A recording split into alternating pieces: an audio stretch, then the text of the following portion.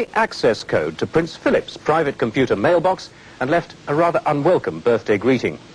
Well, that same hacker has now linked this terminal to the computer at Daresbury, which is used for nuclear research. At the moment, you can read all this data because it's obviously low-level security.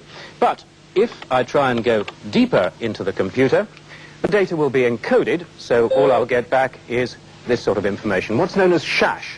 To be able to read that, I'd need to have access to a decoding system. But we found out about a particularly worrying method of eavesdropping that gets around even the most advanced encryption procedures by reading the operator's screen before it's encoded. The way of doing that is based on a phenomenon that's been known about for at least 20 years. And although it's not actually an official secret, there was no one in this country who was prepared to talk to us about it.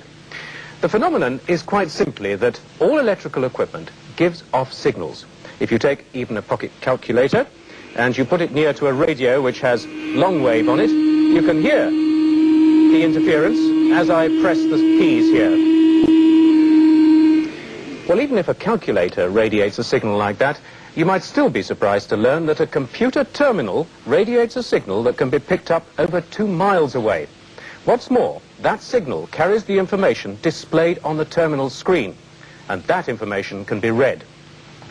The data on this VDU screen is being transmitted all around the studio, and it's being picked up by this receiving system here that's not linked to it in any way at all.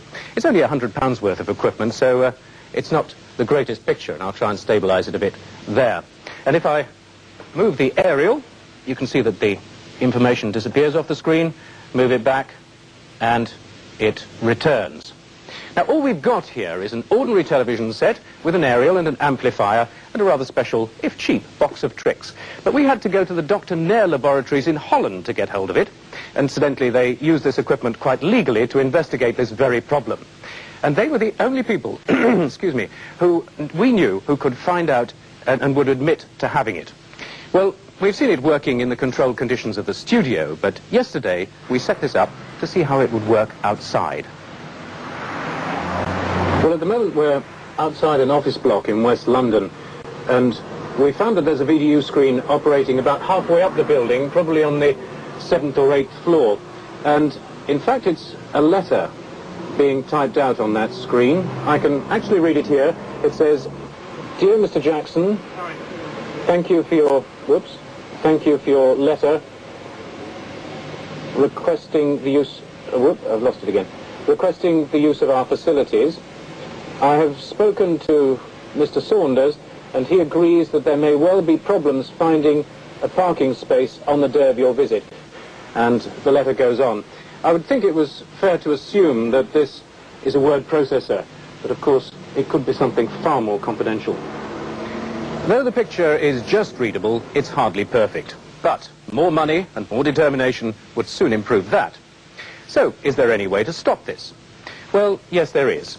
You can cover your terminal and your screen with a metal screen, and it'll also cover the front here with glass, perhaps with a mesh inside it. If you do that, you'll do some good by absorbing the signals and conducting them down to Earth.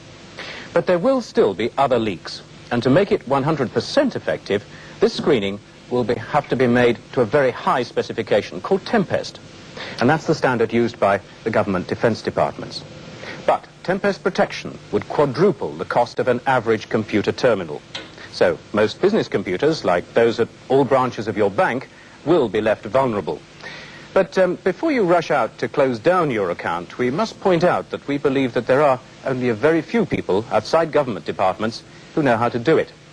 And having said that, the very fact that we were able to gain access to computer information with very primitive equipment must give cause for concern.